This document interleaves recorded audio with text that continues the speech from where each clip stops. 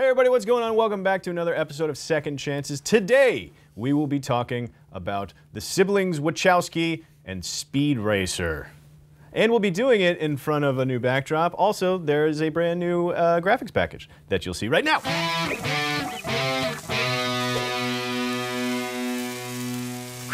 That was great. Pretty good graphics package, am I right? All right, so to start this week, we're changing the format just a little bit. Two of us, Dave and Casey, very recently watched Speed Racer. Anna, when was the last time you saw Speed Racer?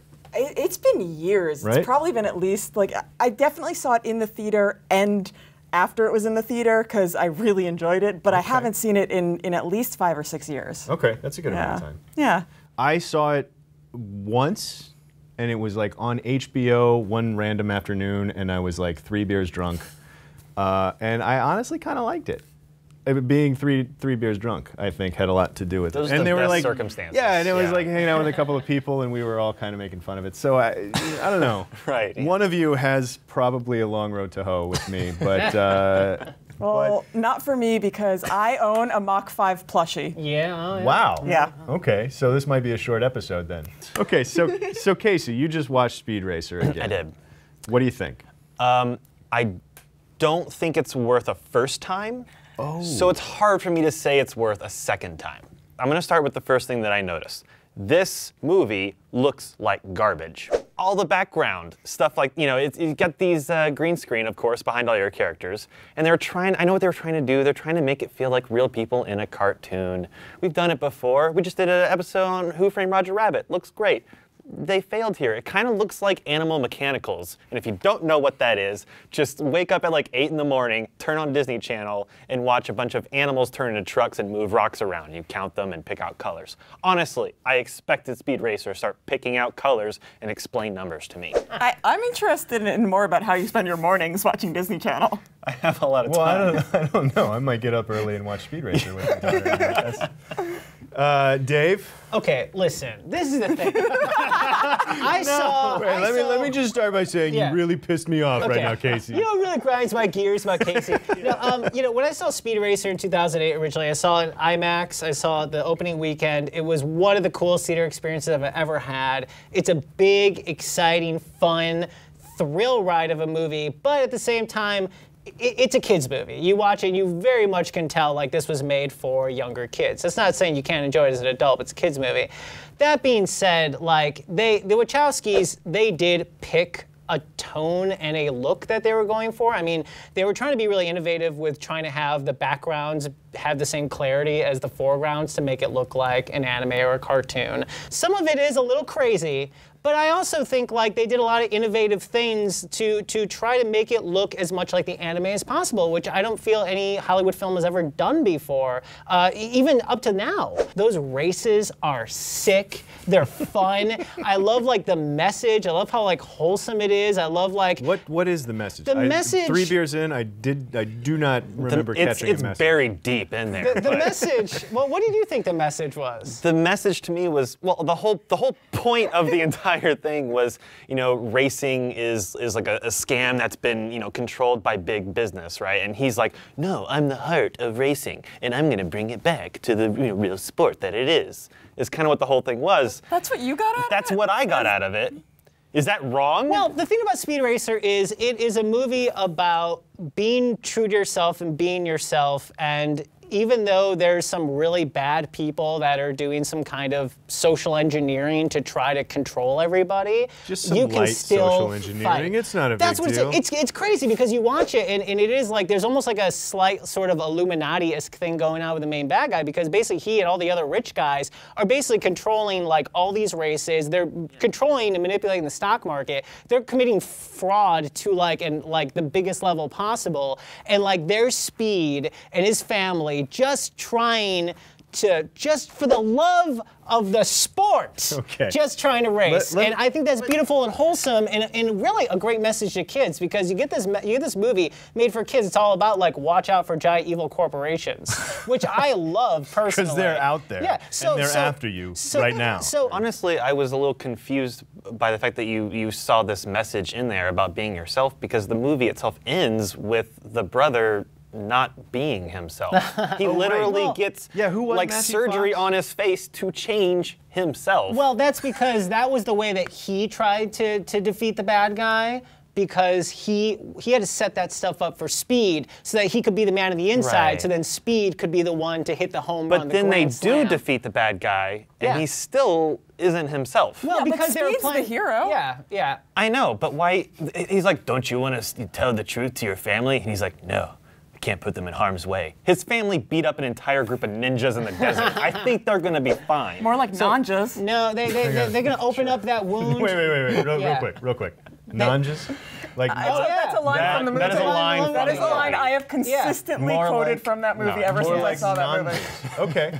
I did enjoy that line. Yeah. I'll give you that. Look, that's a good line. That's a line that tips the scales. I'm not gonna lie. Right? solid line. Enjoying There you that line. go. This is a movie. I think the thing about Speed Racer is like I'm fine with Casey you being like I didn't like it, I'm not into it. That's Sure, yeah. totally cool. My problem with Speed Racer and the reason I wanted to do this one for the show was because I don't think anyone gave it a chance. Like I remember like it had the worst ad campaign I've ever seen for movies. Their trailers, they try to make it look like this big, dark, almost brooding like superhero thing, and it's No, the it is the opposite. exact opposite. It's the It is. exact It's opposite. Andy Warhol on a drug binge. Right. Yeah. I'll Wasn't go he with always that. on a drug binge?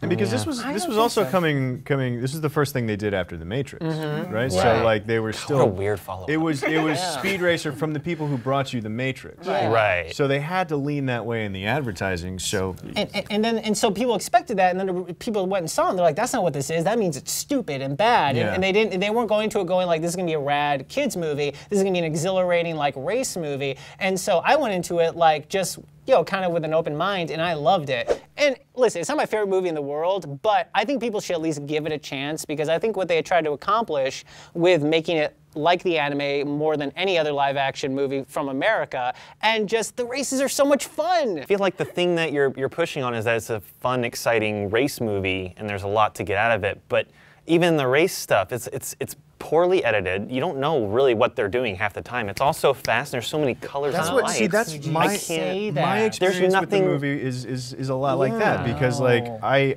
like during was the like races Born and everything, they're like flipping and ramps and Yeah. they're kind of in Dude. space and the laws of physics And are the all editing that, which is storytelling's fine. so cool, I But I thought. can't. I couldn't follow what was going on. The flashiest thing, the most flat on surface thing that most people would enjoy, like the races, the pop art stuff, is not well executed, and I just didn't enjoy it. There's a lot I don't like about the movie. It doesn't take away from what I do like, but like the stuff with like Spritle and the monkey is too much for It's me. really bad. Every time I'm like, and because I feel like, and I don't know where this is coming from. I feel like there was like one of them that was just like, we got to double down on this kid and monkey because we got to make sure that we got something for like the 4-year-olds in the audience. Even a studio thing, And yeah, that's what it feels like. And so I don't like that stuff. I do And- love though that they actually bothered to put in Chim Chim. Like Yeah, 'cause he's from the anime. Yeah, Yeah. it's Honestly, funny that they yeah. actually included Spritle and Chim Chim as parts of it. Was there anything that you actually liked about it? I did like the monkey.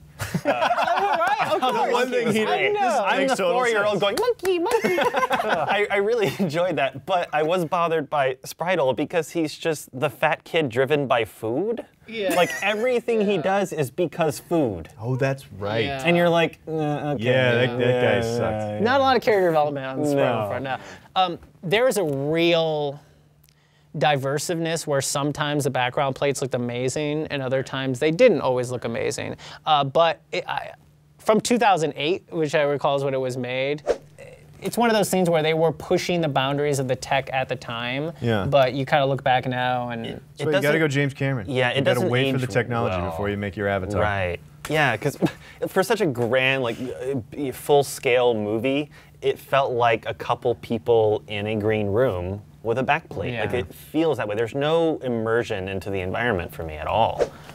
But the really silly stuff I also really like. There's a scene, the two scenes I love that are just crazy silly. You remember where he goes into the race at the end and everyone's like, how can he be here? And everyone's like looking at him because they're all like, they're gonna get him, right? Because Right. everyone's against him, Yeah. right? And there's $1 million like award to anyone who takes out Speed Racer. Right. And so there's a dude who like, and by the way, the dude's in the Dragon Ball Evolution movie. He's like a cat or something on his car like that, just looking at it like that. Right. And it's the funniest thing because it's so bonkers, but like makes sense for the anime. And I was like, that's sick. I mean, am I wrong? I feel like I know what your answer is going to be because you more or less spoilered the first part of the episode. You're going to go watch it again, huh? Of course. Yeah, I mean, of course.